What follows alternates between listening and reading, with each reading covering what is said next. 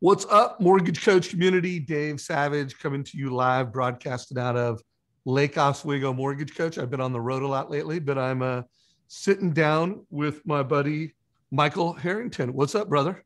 How's it going, Dave? That's going good. You're coming live out of Houston, right?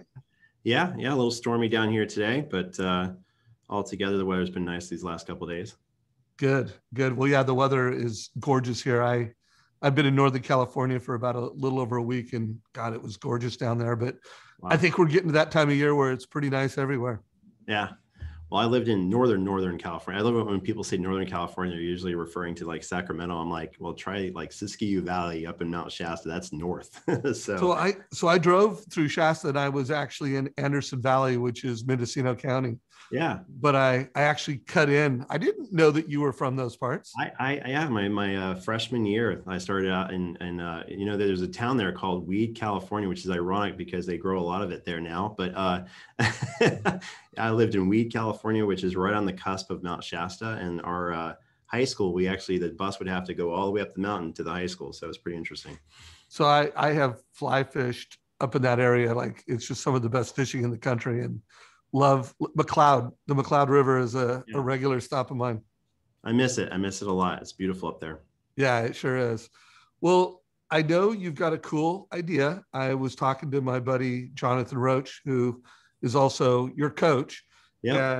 and he said the way that you have built this top 20 realtor list is something that the mortgage coach community has to know about. You've been a big, a red belt at Mortgage Coach for a long time, so I'm fired up to interview you for the community. Sure. Tell us a little bit about your market, and then tell us a little bit about what you're doing. Boy, that's a great question there because the Houston market, it's starting to look a lot like the Austin and Dallas markets, which I'm sure you've heard how hot those markets are. There's sometimes 20, 30 offers on one house because there's literally less listings than there are agents in those locations. Houston, I feel, is not at the same level in regards to multiple offers or, $100,000 over list price being offered on houses here. So, but it's still a very hot market. I'm in the Katy area, which is West Houston, and it's still very, very hot here. We're seeing about maybe 5 to 10 offers on most homes that are in the 300 to 700 range, but there's even multiple offers on the $1 million houses out here as well. Are you seeing appraisal gaps? Is that a very common occurrence, or is it more just the fear of an appraisal gap? No. I dealt with one just in the last 3 days. Luckily, the seller actually came down. This house was located in the Heights, which is really close to downtown area. The weird thing about Houston is the downtown area is not as hot as the suburbs, which is just really strange. So the multiple It's offers. COVID. I mean, I don't think that's that strange in COVID Yeah. times. Yeah. So the seller came down on this house. I think if that house had been out in Katy or in a suburb and it was $25,000 short, I think the buyer would have to make up for the difference or sign the appraisal waiver form that we're seeing here in Texas. So And we're seeing a lot of people use Mortgage Coach, and they're either doing a single premium MI or they're using some form of MI to kind of offset the down payment impact and the payment impact.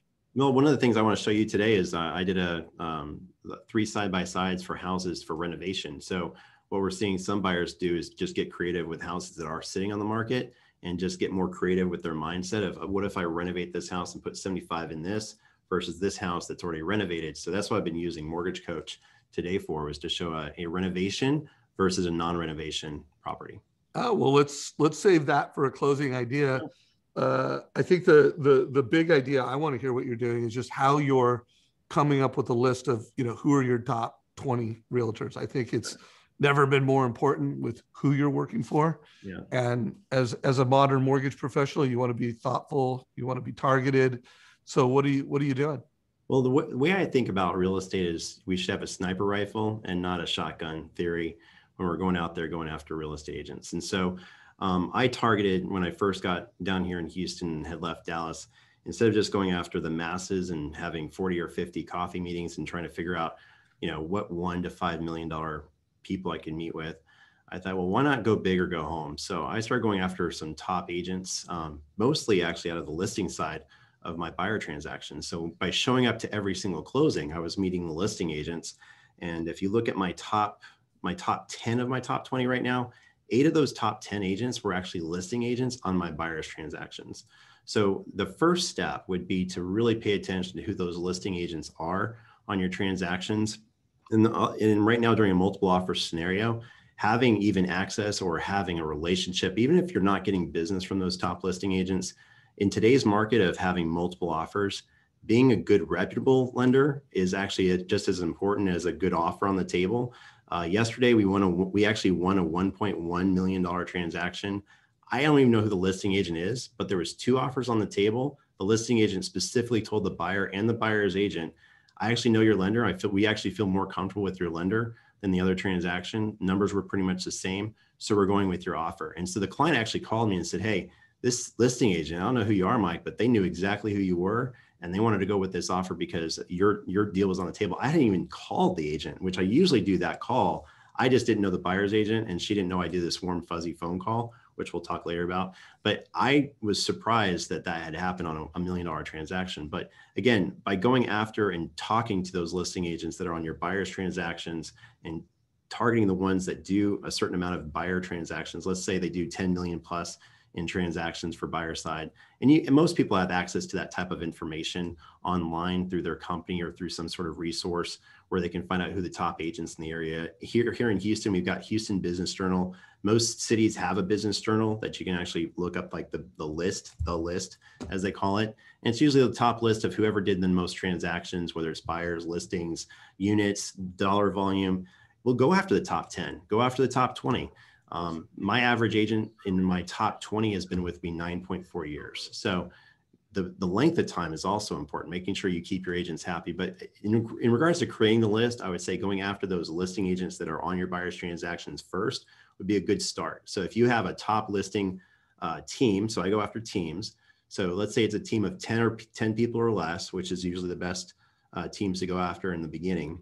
If you go after those teams, find out, what the lead guy's birthday is. Find out, his favorite coffee shop. Find out, try to do your best of just keep knocking on that door. My marketing person, she keeps knocking on 4 particular doors to this very day to try and get us in.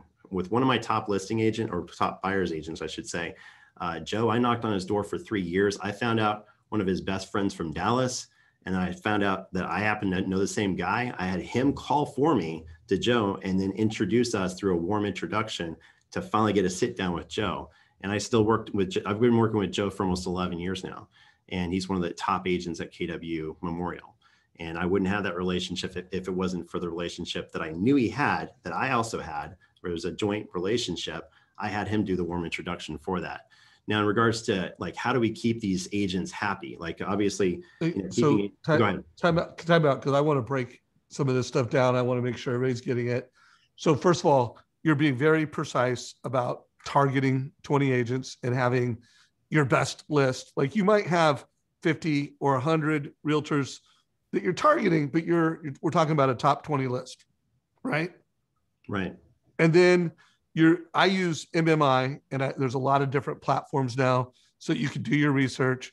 You're targeting teams of 10 or less. Right. So to be in your top 20, it's a team. You're not targeting up-and-comers. It's a team. Is there a minimum amount of units that you want to make sure that they've done? Yeah. So the tricky thing in Houston is some of these top teams do a lot of new construction. So sometimes the numbers that you see on the board might not be real true numbers, because they might do a lot of large builders do free listings for those builders, et cetera. So you have to really know the team dynamic. But I would say, honestly, probably anywhere from 25 to 50 transactions a year on the buyer side is what we usually target. Okay. And guys, we have a nice little audience in Facebook right now watching this. If you have some criteria that would meet your top 20, we want to know what is your criteria. And then you're finding out who are the names of all the different people. You're putting that in your database. Yeah. Is there any other important criteria? Are you making sure that they're using social media or they're using video? Because I just think knowing that you're a video centric modern mortgage professional, if it was a team, they respected social, they respected video, right, they're going to be more attracted to you. Is there any other criteria like that you're using? Well, in regards to what we do personally, I have a videography company, and the videography company actually provides some at cost level for videography for top listing agents for their luxury real estate. It's another notch in the belt when I actually have that sit down meeting with that top real estate agent, or meeting with even a few of their top buyer's agents. So if you're trying to get entry into some of these top agents, like the top echelon, sometimes going after their buyer's agents would be a good way of actually kind of sneaking your way in by working with some of the top, their top echelon buyer's agents as well. So that way you can try and kind of sneak your way into a meeting. Tomorrow morning, I have a meeting with a team.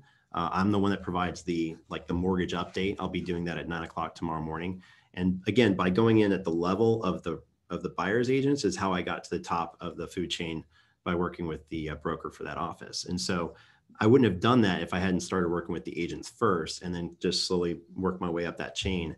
Now I've been working with Bob now for, I think, almost 13 years. So for the checklist, guys, 20 teams, who are the buyer's agent, who is the listing agent, go after both of them with targeted messages.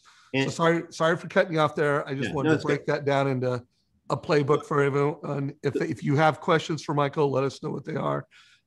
Keep going with unpacking this. The one big thing that I think Jonathan had mentioned to you, which was the aha moment for him, is you go into some of these teams and they say things like, we'll be happy to add you to our list. And I stop them and I say, look, we gave $7.2 million in business in regards to referrals back to our agents last year. I'll be honest with you, I didn't refer 3 agents to every single one of my referrals. I literally told them specifically who I thought the best agent for them was, because I'm not required to refer 3 or 4 or 10 real estate agents for them to go meet with. I said, so here's the thing. I partner with you as a realtor. I'm not a list guy. I'm just not. I explained to the real estate agent, I'm the guy that you're going to want to partner with, because we're going to be the ones doing events together. We're the ones that are going to be like at the hips together at the broker open houses. I want to be your partner. I really don't want to be some vendor on a list.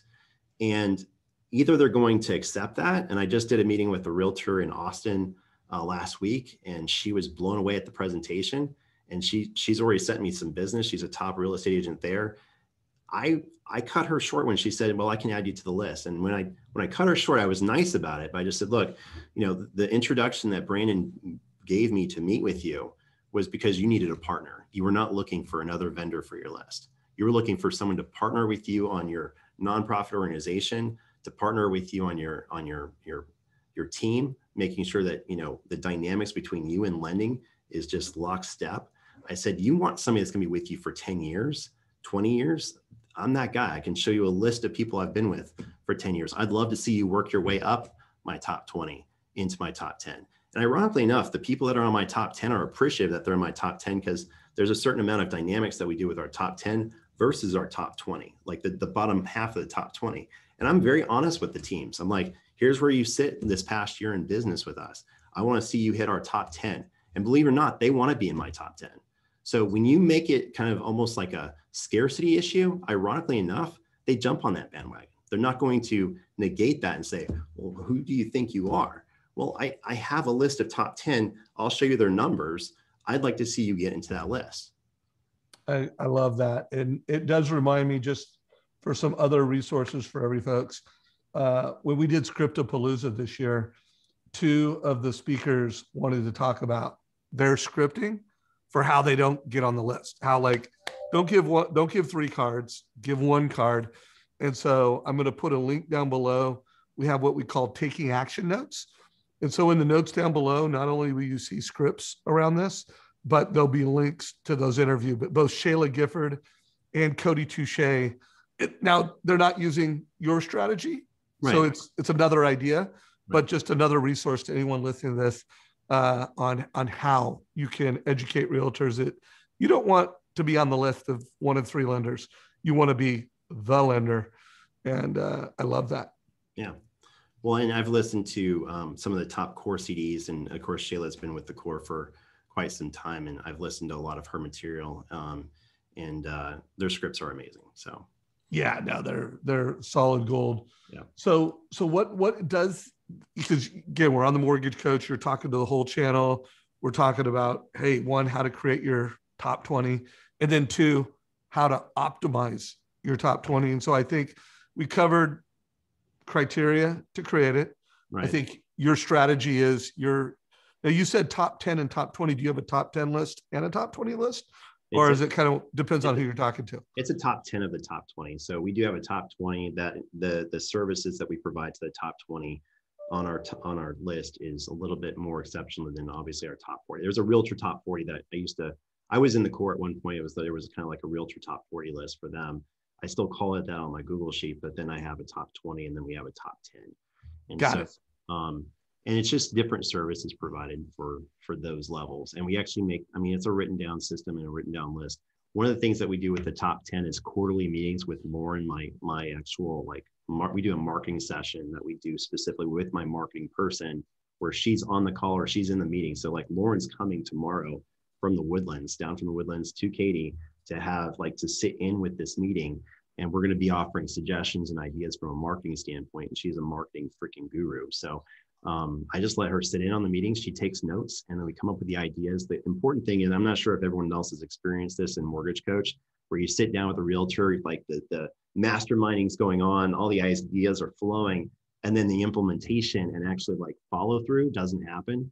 So the reason I hired Lauren is to make sure all of it happens. I want every idea that is on our top 5 list of things to do together that actually it gets implemented, whether it's videography or if it's doing these joint session, virtual things for almost like quarterly things with their clients, whether it's a virtual event, it could be a cocktail party, it could be a real party, doing things that makes their clients feel like they're constantly being touched by the real estate agents to make sure that the referrals are flowing in and they're not having to go to lead sources like Zillow and Serpal and Purple and all those other ones. So cool. How do you integrate the mortgage coach value prop, the fact that you're a mortgage coach, into your agent relationships? What is the agent value prop around being a mortgage coach?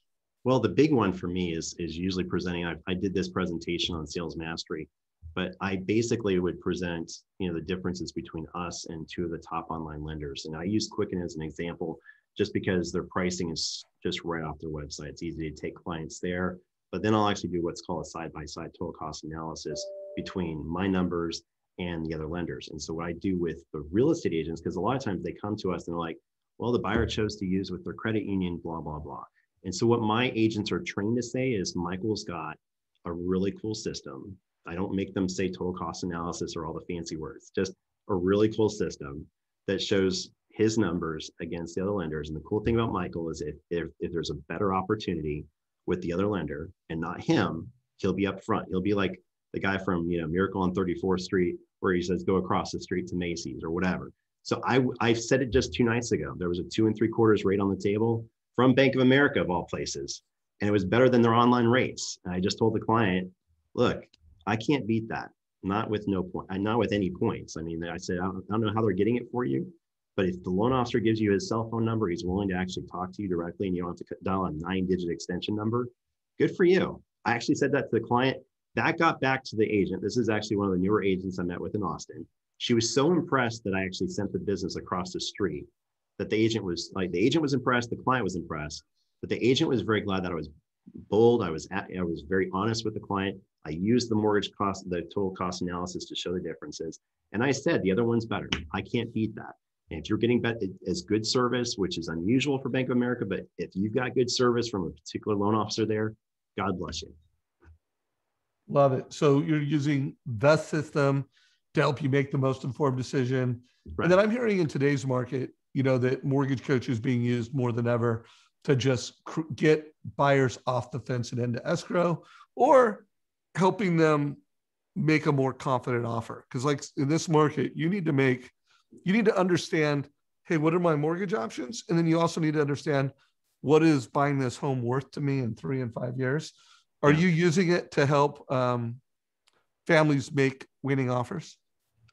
Only what we're doing with the appreciation factor that is in there is showing them what your suggestion was a couple series back in regards to telling people, look, if property is actually appraising higher a year from now, let's say it's 12-13% in the Austin area, which is going to be a truth because that's how much they're selling for in regards to overpriced. The appraisals aren't mapping up yet, but they will, right? As the sales go through, for 100,000, 125, 150,000 over list price. As those things keep going through, those appraisals will be coming in. And the thing that they're trying to analyze is, do I still try and buy now or do I wait? They use the word wait. And so I say, well, let's look at this. And I actually show them what would happen if the price increased to $100,000 between now and a year from now, and they had to pay that on a mortgage versus like, I'm talking about Houston, where we're about 15 to 25,000. So if we start mapping up like Austin, because I've had two clients that said they tried to buy in Austin, they're coming from Cali. They tried to buy in Austin, they couldn't buy in Austin. They tried to buy in Dallas, couldn't buy in Dallas. And then we were like the stepchild. They're like, well, I finally decided to move to Houston. So I guess they didn't like the humidity part. But anyways, no one says I'm moving to Houston because I love something usually, but Houston's a great place to work. Let's put it that way. But they finally moved to Houston. Well, the thing is, if they wait for Houston, if we're at 15 to 25 and they've already seen this other stuff raise so fast, I'm like, it's almost like Bitcoin. Like you wanted to get in at a certain price, right? At 5 cents. And now it's at 53,000 or 63,000. And I was saying the same thing yesterday about doggy coin. I asked my financial planner yesterday, I was like, should we put some money on that doggy coin, man? And he's like, no. And I told my wife, I'm like, I'm feeling really good about this. And then today it's up 35% in one day. That's kind of what's happening with Houston, but not yet. It's starting to happen. We're starting to see a compression here in Houston. Obviously, other areas, even like Oregon and California, is still dealing with a lot of lack of inventory. People are afraid to sell because they can't buy local. But when they're selling over there and they're coming here, it's a different story. Or if they're selling here and they're moving out of state, it's a whole other story as well. So I just try and use the appreciation factors that you guys have in there. The construction button's great too for showing like one-time closes, or if they're going to do any type of construction costs as well. Well, it's always good to just future cast for the family. And we call that the buy now or buy later or cost of waiting analysis. Yeah. So let's also make sure we weave in some of what you learn from Jonathan, because I know one thing for sure. There's the facts and the data, but then there's your vibe and your energy and how you're showing up. Right. And I think that is super important in today's market, both with realtors and when it comes to helping families get comfortable and confident to make winning offers. What is your engagement with Jonathan, and why are you coaching with Jonathan?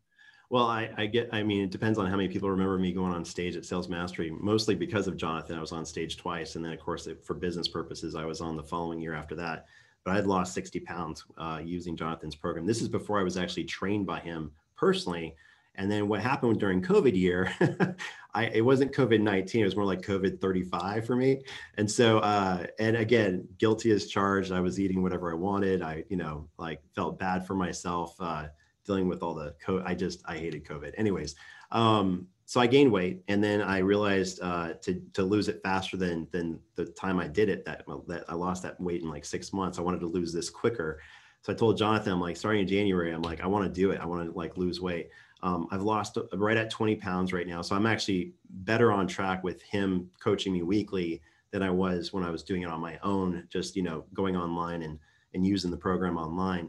But being a lot more being diligent about working out at the same time every day, starting work at the same time every day. It's just more about diligence, but also about balance. The thing about Jonathan is he wants to make sure that it's not just his list of things, like, drink enough water, eat the right portion amount. It's also about like making your own list of the things that you want to achieve at the highest level. So I don't know if I hadn't been with Jonathan, I don't know if I'd be flying again. I had taken kind of a hiatus from flying airplanes, and now I'm back into flying. And I don't think I would have done that without his encouragement.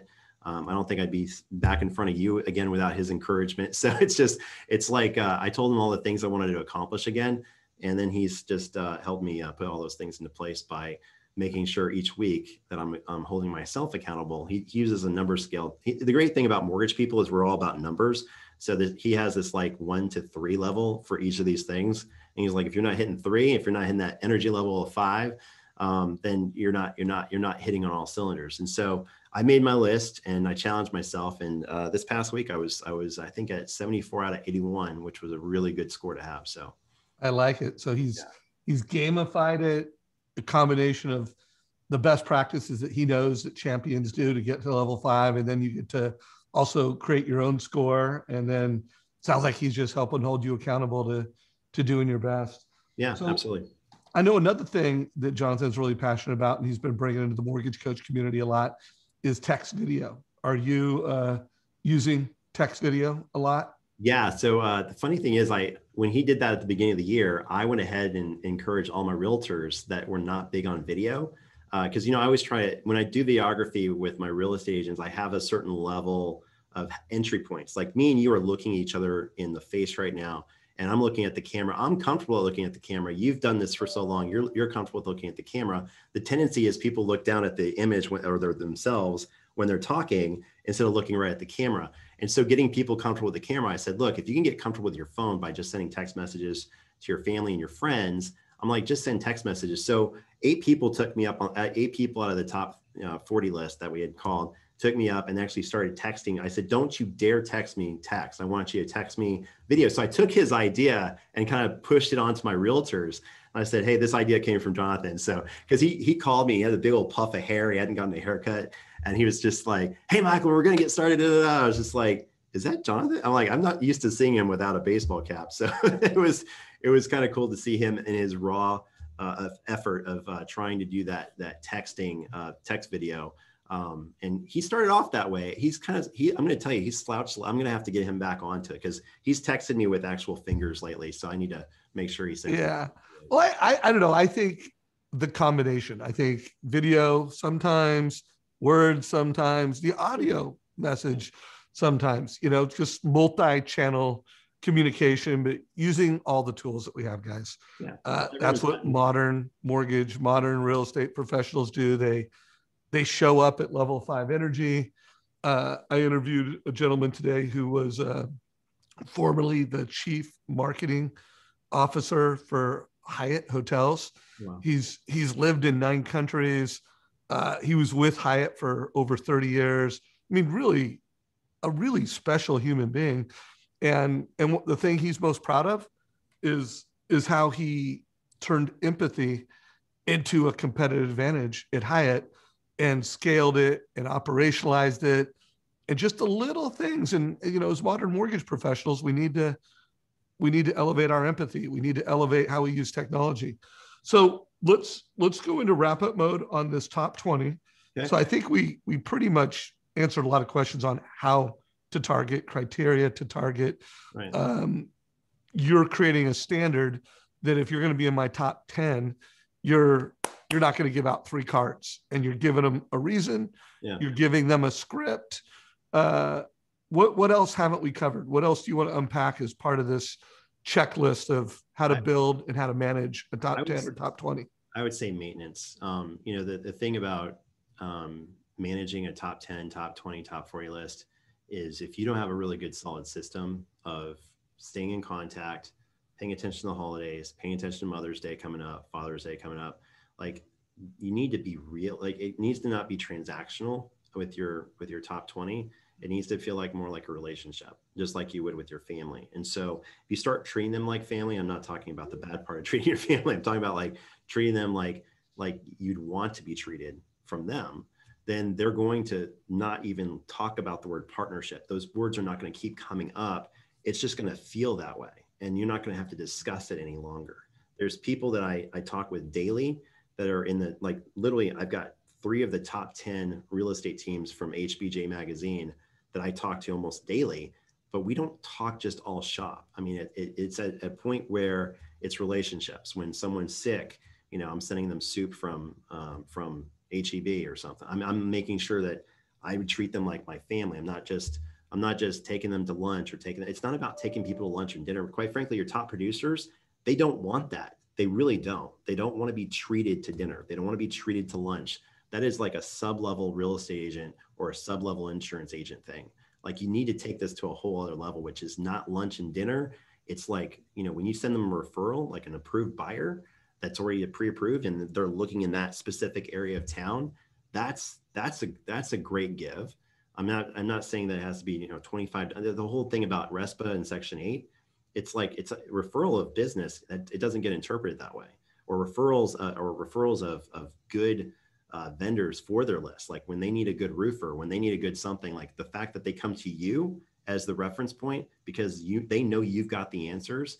I get calls all the time from real estate agents that are asking me questions about a completely different deal that they didn't have any control over, a relocation, another lender deal. The thing is, they call me for the questions. They don't call anybody else on a list. They just call me. So when you're that resource for that real estate agent for everything, whether it's referral, like where would you take your wife to dinner, Michael? I get that question all the time. Like they know that I'm the guy I'm a foodie.